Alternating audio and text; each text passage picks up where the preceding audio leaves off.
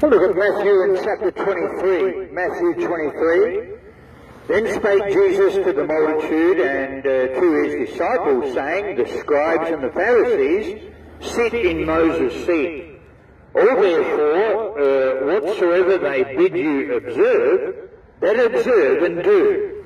But do not ye after their works, for they say and do not. In other words, they're hypocrites.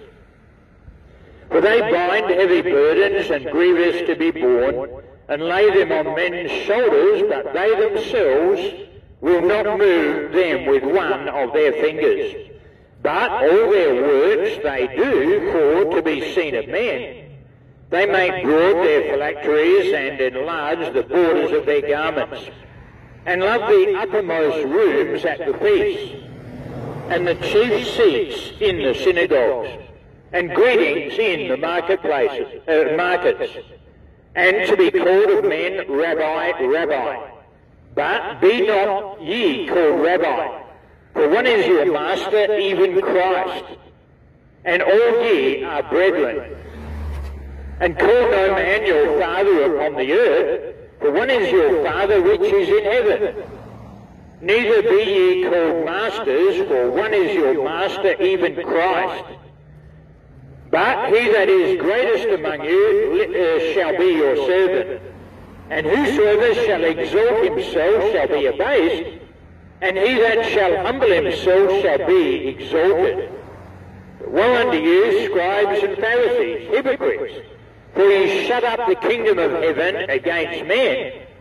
For ye neither go in yourselves, neither suffer or permit ye them that are entering to go in. Woe unto you, scribes and Pharisees, hypocrites! For ye devour widows' houses, and for a pretense make long prayers. Therefore ye shall receive the greater damnation. Woe unto you, scribes and Pharisees, hypocrites! For ye compass sea and land to make one proselyte, and when he is made, ye make him twofold more the child of hell than yourselves. Woe unto you, ye blind guides, which say, Whosoever shall swear by the temple, it is nothing. But whosoever shall swear by the gold of the temple, he is a debtor. Ye fools and blind, for whether is greater the gold or the temple that sanctifieth the gold, or that sets the gold apart? And whosoever shall swear by the altar, it is nothing. But whosoever sweareth by the gift that is upon it, he is guilty. Ye fools and blind, for whether is greater the gift or the altar that sanctifieth the gift? Whoso therefore shall swear by the altar, sweareth by it and by all things thereon. And whosoever shall swear by the temple, sweareth by it and by him that dwelleth therein. And he that shall swear by heaven, sweareth by the throne of God, and by him that sitteth thereon. Woe unto you, scribes and Pharisees, hypocrites! For ye pay tithe of mint and anise and cumin, and have omitted the weightier matters of the law, judgment, mercy, and faith. These ought ye to have done, and not to leave the other undone. Ye blind guides, which strain at a gnat and swallow a camel. Woe unto you, scribes and Pharisees, hypocrites! For ye make clean the outside of the cup and of the platter, but within they are full of extortion and excess. Thou blind Pharisee, cleanse first that which is within the cup and platter, that the outside of them may be clean also. You see, God cleans us from the inside out. When we come to the Lord Jesus Christ, when we put our faith in Him, we have a new spirit within. We receive the Holy Spirit the moment we are saved, the moment we're born again into God's family through faith in the Lord Jesus Christ. And we've been cleansed from all our sin through the precious blood of the Lord Jesus Christ that he shed for us upon the cross of Calvary. Woe unto you, scribes and Pharisees, hypocrites, for ye are like unto whited sepulchres, which indeed appear beautiful outward, but are within full of dead men's bones and of all uncleanness. You see, the heart is deceitful above all things and desperately wicked. The Bible says, who can know it? Next verse says, I, the Lord, try the hearts.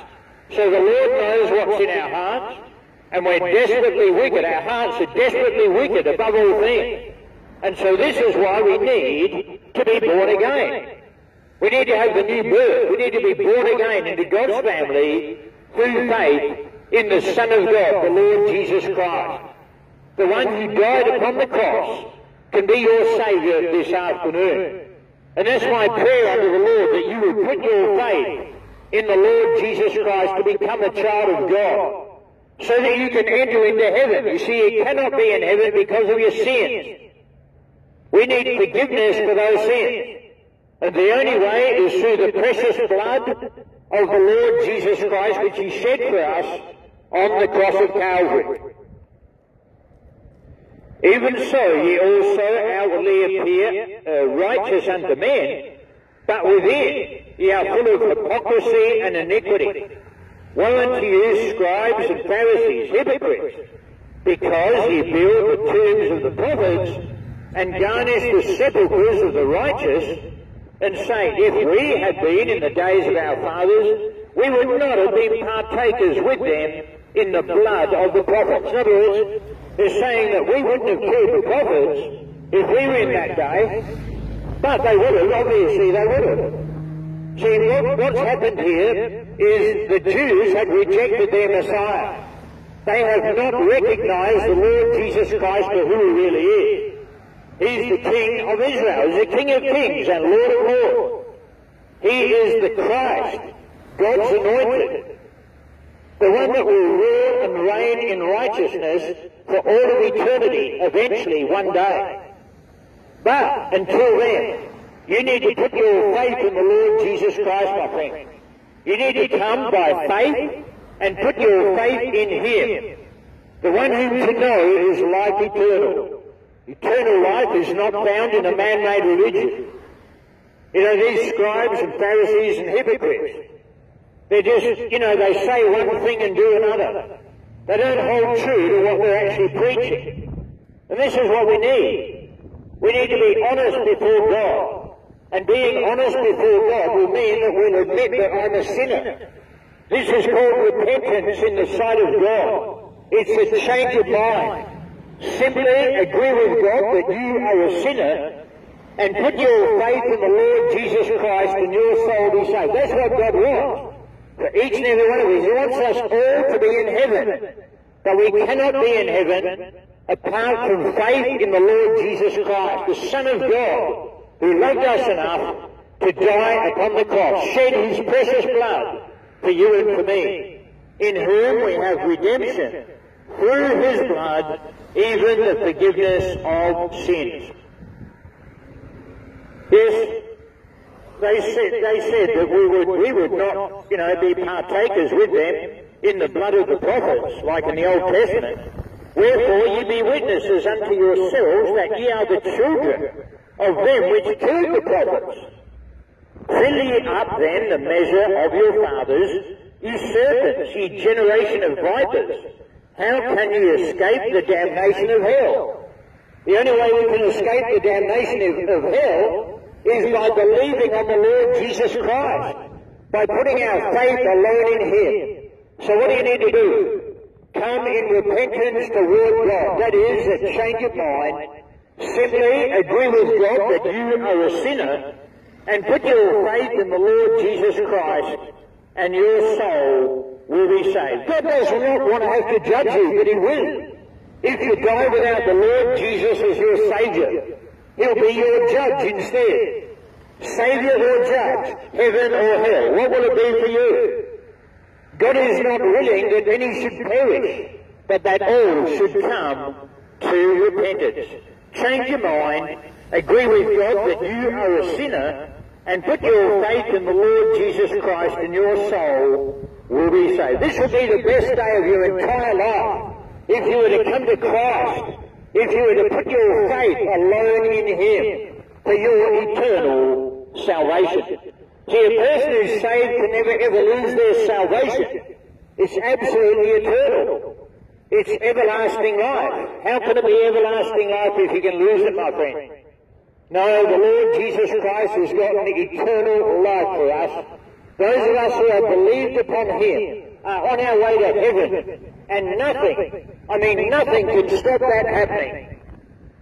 It's got nothing to do with the way we behave. It's got everything to do with what Jesus Christ did for us upon the cross.